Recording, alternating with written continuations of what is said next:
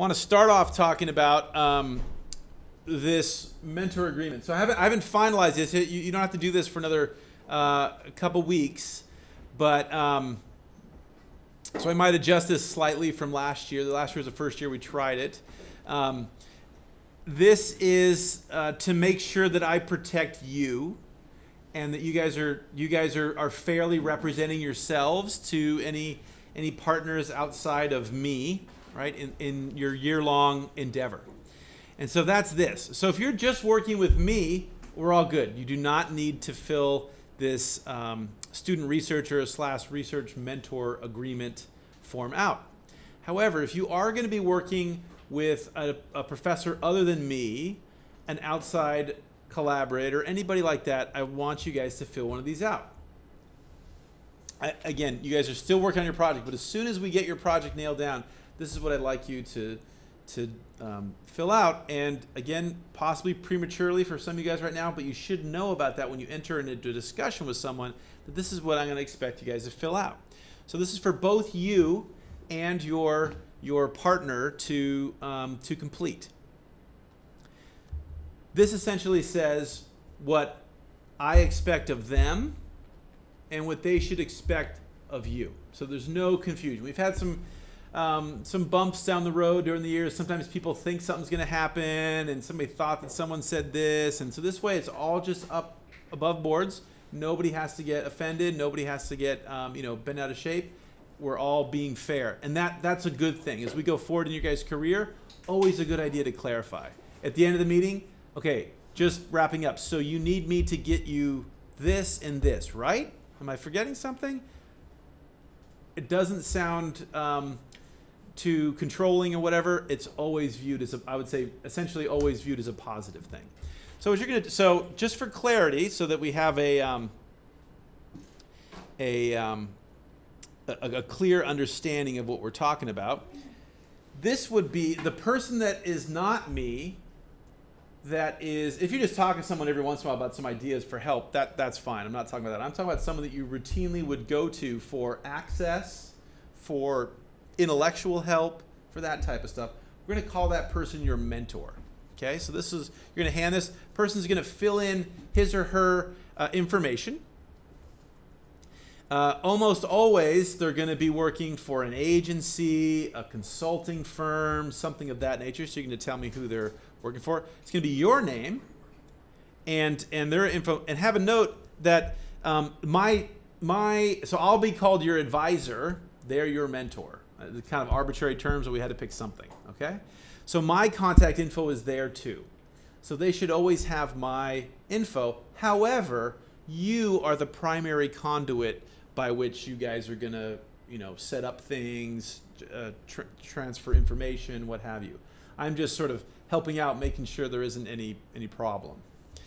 So I'm a passive. So when you're engaging in discussions with these guys, especially the first little bit, go ahead and CC me, right? So I'm not necessarily going to reply to that email or necessarily be actively involved in that discussion, but that way I have a history of it. And if there is some question 3 months down the road, 4 months down the road, I can go back and look at that email chain and go, okay, you guys said this, and that person is misremembering it, right? Okay. As with any type of collaboration, there's going to be something we're trying to achieve. I'd like you guys to stipulate this. Again, this is something you're not going to do the very first day you talk to this person. This is something you're going to work out over the first few meetings or the first few discussions. So don't fill this out first thing off the bat. Have the conversation, come to some agreements, and then once you guys have gotten to that point, then bring out this document. Then you're going to fill this out. So I plan on measuring the plant biomass in this watershed. I plan on producing a GIS map of the invasive species in this watershed, something of that nature, right? So be specific. So I'm going to measure this. I'm going to produce that. Then there's this part about student deliverables. So this is going to say what, at the end of the day, what you are responsible to provide to your partner. At a minimum, and just have a note, this is based, again, you guys are free to negotiate something else, but at a minimum, this is what you're going to give them at the end of the academic year. Make sure they understand this is not at the end of this semester. This is at the end of your full project cycle. If you guys wish to arrange an updated meeting, or that you update him or her, that's awesome, right? I hope you're doing that frequently. But you're not necessarily going to give them a final report or an interim report unless they ask for it at Christmas time, let's say. So minimum is project summary. This is your poster, right? So more on this in the weeks to come. But basically, you guys will be producing a poster. Electronic version of that will be delivered to your mentor. You are responsible for delivering that to your mentor, not me. If there's a problem, I'll find out what's going on, but it's your responsibility to get these products to your mentor.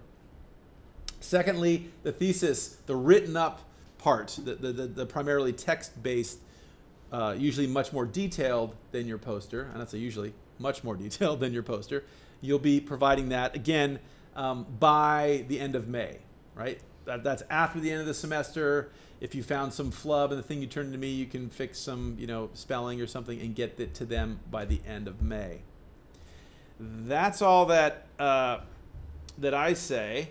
If you want to add on a couple other things, for example, maybe the agency has a conference in January. Maybe they'd like you to give an interim poster, even though they understand you're not done, just sort of a progress report. Maybe they'd like for you to come to I don't know, an education night or something like that. That's all good. Let's just stipulate that. So again, there's no surprises, and when we get into finals week, that you guys don't suddenly get an email saying, hey, I need you to come on Thursday, right? Good. And then again, so stuff about dates, stuff about logistics, etc. Then at a minimum, I expect you to meet 3 times with your mentor. Now, a lot of you will be meeting much more frequently than that, but depending on the nature of your collaboration, you might only occasionally meet. In some cases, these people might just be providing you, say, data sets, say geospatial data sets. Maybe they're not intimately involved with your stuff. So at least 3 times, but recognizing that you might have additional meetings. But at a minimum, I want you guys to stipulate when those meetings will be. So one's going to be early, right? So early on the project, as you guys are having more detailed stuff. And by meetings, I'm talking about face-to-face meetings. So you're totally welcome to email, chat, do whatever. But these are times when the two of you get into a room together. Could be here on campus, could be at a coffee shop, could be at Park Center headquarters, wherever.